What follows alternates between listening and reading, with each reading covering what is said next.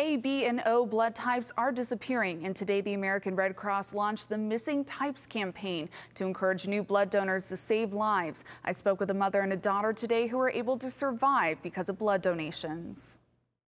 Every 2 seconds, someone in the United States needs blood. When Mary Jo Fasani was pregnant with her first child, she needed 100 units of O-negative blood to keep her and her daughter alive. It was amazing, and being O-negative is such a rare type.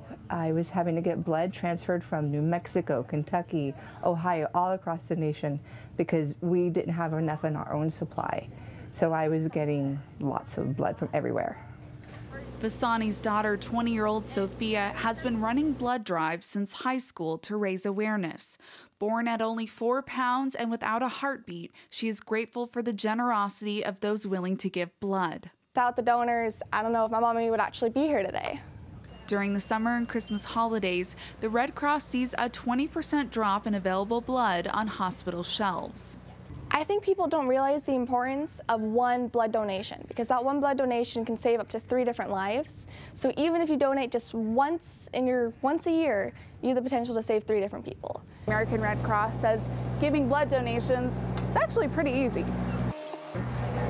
All you need is an hour of your time. It's a simple thing to do. It doesn't cost you anything. It costs you a little bit of your time, and that's it. So when there's other things that you can't give monetarily, you can give your blood to help save a life. Mary Jo Fasani has a message for the 100 donors that saved her and her daughter. If I could hug all of them, I would, because I have a beautiful baby girl, and even after she was born, my body had shut down, so I received more blood in the hospitals. So without those donors, I wouldn't be alive to be a mom. Blood can last for 42 days on the shelf and is in constant demand at hospitals. The Red Cross provides around 40% of the total blood donations. In the next couple of weeks, you may see missing A's, B's, and O's in signs and brands to raise awareness for the missing types of blood.